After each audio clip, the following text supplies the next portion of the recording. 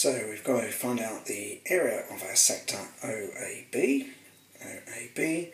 We know that the radius is 15 and that the angle is 30.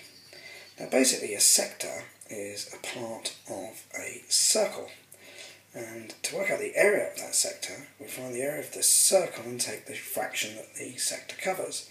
To find the fraction, we take the angle at the centre and take it out of 360, which is the angle you get to form a circle. So we can see then that our sector is going to be 1/12 of the circle that has a radius of, and so an area of pi times 15 squared.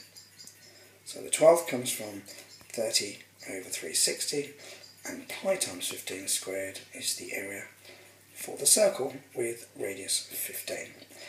So the rest really is done on a calculator. And to three significant figures, it comes to 58.9.